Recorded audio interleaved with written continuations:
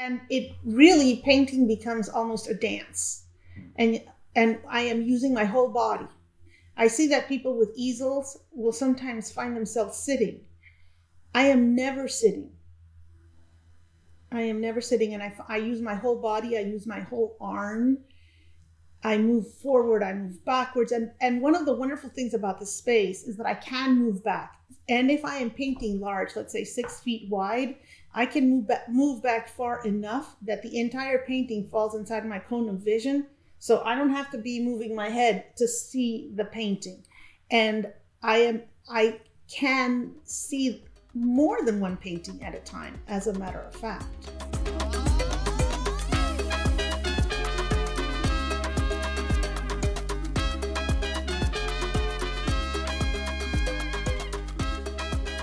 I'm originally from Panama. I moved to San Antonio, Texas in 1988.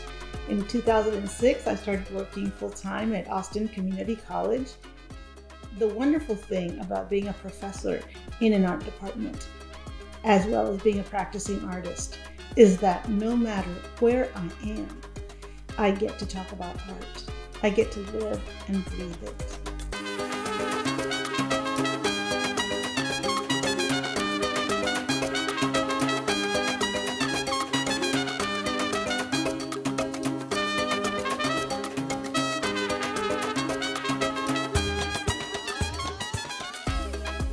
I consider La Avenida Central to be my Sistine ceiling, where you find the Michelangelo. These are my Michelangelos, because on La Avenida Central you can see, one after another, lots of little painted images. And one of the things that I love about the cell phones, by the way, is that the screen, we were talking about being alive and being animated. Yes, I'm very animated when I paint. But the paintings themselves are very animated. They'll be sweating if it's a cold beer, dripping if it's a paleta. They will be booming or vibrating if they're a radio. If it's an electric iron, a steam iron, it'll be blowing off steam. A car will be kicking up dirt. The cell phone, the images, they're an image that's changeable. And the fonts, they're all mixed and they're alive. Look at the swagger underneath that M for mania.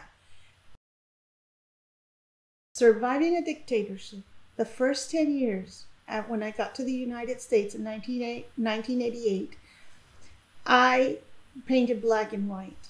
And I did make references to disembodied heads, to chopped up body parts. I mean, people didn't know that's what was in there, but they all looked like charts. And I was literally organizing the world, trying to make order out of chaos. A little bit of that continues to insert itself in these works because I also continue to make order. I classify and I categorize, and they're like charts sometimes. So there's a little bit of that still. But I feel that I became free from the dictatorship. I am no longer a victim when I was able to come back to color. And these were the images that I started working with. So I could also say they've rescued me.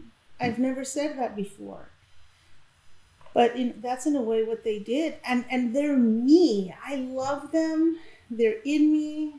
I love talking about them with you. I love talking about them. I learn something every single time. And I much prefer to think about human beings and our humanity than about the horrors that we're also capable of engendering.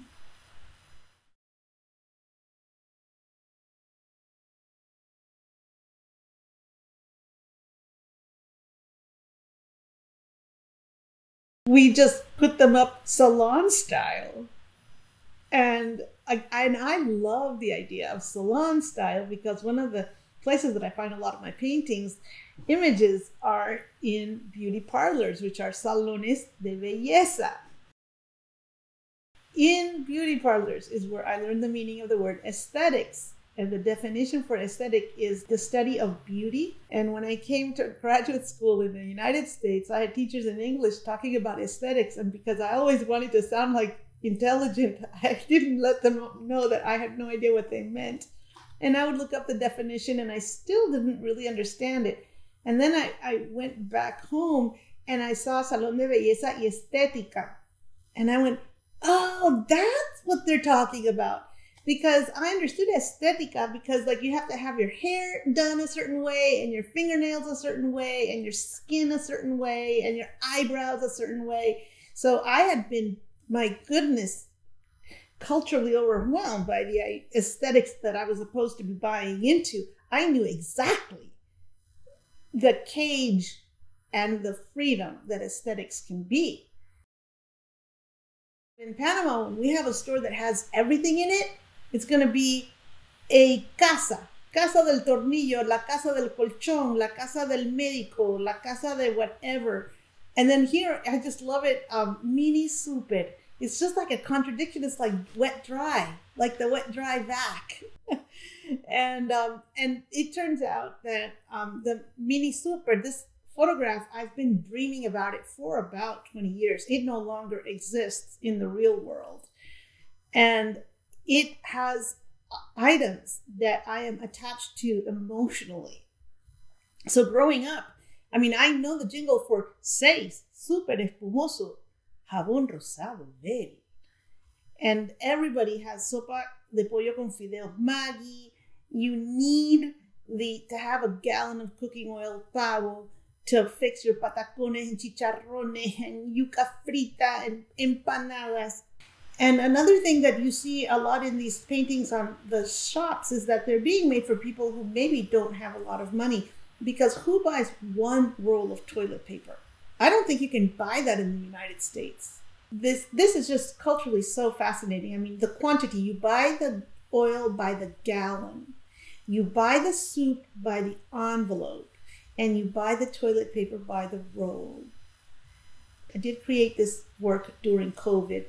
And it's interesting how it turns out that during COVID, these are the things that ran out: toilet paper, paper products. And of course, everybody was buying detergents and soaps and stocking up on food that doesn't go bad.